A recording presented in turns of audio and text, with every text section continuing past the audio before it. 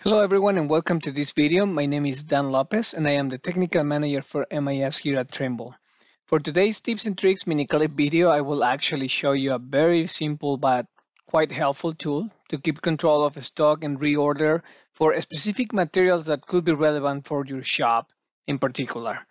This may be different from shop to shop, so I'll just try to give you a couple of scenarios and hopefully that gives you a good idea of what this is about.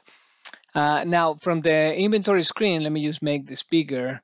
And maybe actually let me just filter out and show only the items that I have in existence instead of use pretty much also material on purchase order. From the inventory screen, obviously you can, very easy from using navigation tree, see the levels of materials, right? Like I can just go to my flat bar and see what I have in existence or to any kind of consumables and see the quantities that I have.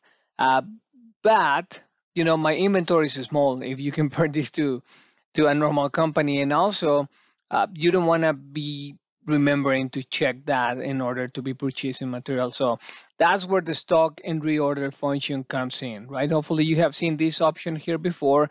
If you are using it, great.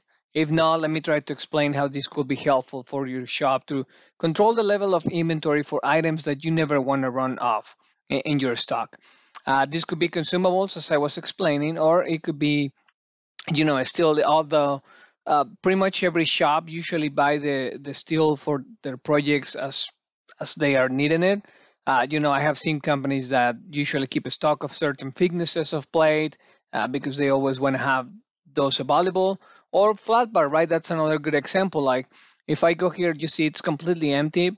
I can just add a new record and say that, trying to remember typically in my shop or where I used to work, we always have certain sizes of flat bar because we will use them for backing bars for welding or for extensions for welding as well, for like penetration welds. So I can just go here and say, I will be using flat bars, the size, if the memory doesn't fail me, it was like 3/8, let's say by 1.5 inch and 20 feet long.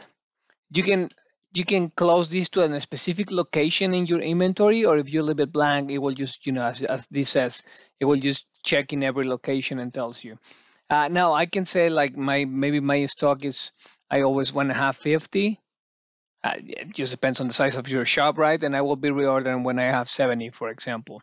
So I click to add this, and you can see here immediately that right now only I have 11. So I'm already running low in the existence of this flat bar, right? Let me put another size, for example, another a little bit bigger flat bar. Like if I go with a flat bar 3/8 by 3 inches and 20 feet, of course. And I'll say the stock is 30 and the point of reorder 50. So if I add this record, that also shows me here that I have 22. So I should be pretty much ready to reorder because my point of reorder that says it was 30. So sorry, 50. So I'm already low on my levels. Now this is a steel. I can obviously include consumables, as I was saying. If you guys control consumables in the system, it could be quite helpful, especially for things that you are always using. Like I have this very simple scenario like plasma consumables, right? I can go and say, and I have some part numbers in here. I'll just create one, like the electrodes, which is one of the most typical ones, and say that I will always need to have 70 of those, and the point of reorder it's 120 at those, and then again control those, and it's pretty easy, pretty obvious here where you are running low in the quantities that you need to have in your shop. So it's pretty simple to include those into a requisition or a purchase order. As you can see, we have the shortcuts in here. So like for example the flat bars, right? I can just select those, go and say requisition, and it will ask me in which requisition I want to include those flat bars on.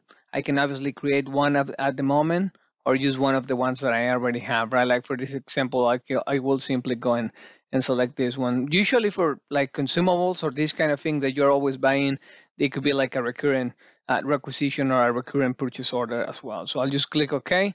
and that goes and sends those to requisition. Now I will have to go and complete the process from that requisition for that record to be updated. So let me just pull this here a little bit below, go to that requisition just to kind of prove the point. I'll open that. So once you get pricing and all of that, you can see that the flat bars are in here. I'll just move these ones to a purchase order. And to make this example very simple, I'll just select one of the ones I already have in here. So once those are moved to the purchase order, those are part of my inventory already, right? I'm just waiting for them to be received. And as you can see, that updates my screen here, right? It's not on that point anymore. I am a reorder, so I will be controlling that as I am checking this screen. I can be controlling the levels of those items. Now, if just an extra step in here, if you are the type of person that usually don't remember to be checking this screen to control the inventory, obviously there is reports, right, that can show you that. So my recommendation will be create an automated event.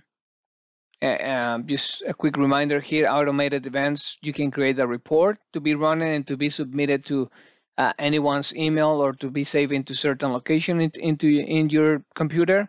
I'll just give you an example of how to do that, like when you create the automated event report, schedule how often you want to be receiving that report, and then in the event properties, simply just go and select the, in this case, let me find them real quick. Here you go, inventory, stock, and reorder. Select the report that you want to be running, and then you select who in your company should be receiving this email. So that will be helping you, to be if you are receiving this email every other day, at 6 a.m., that can be helping you to control. And don't forget to check your levels of existence of those materials in a specific. Hopefully this is helpful for you. Let me know if there's any questions. Feel free to contact your support area for any issues with this tool. And as always, thank you for watching.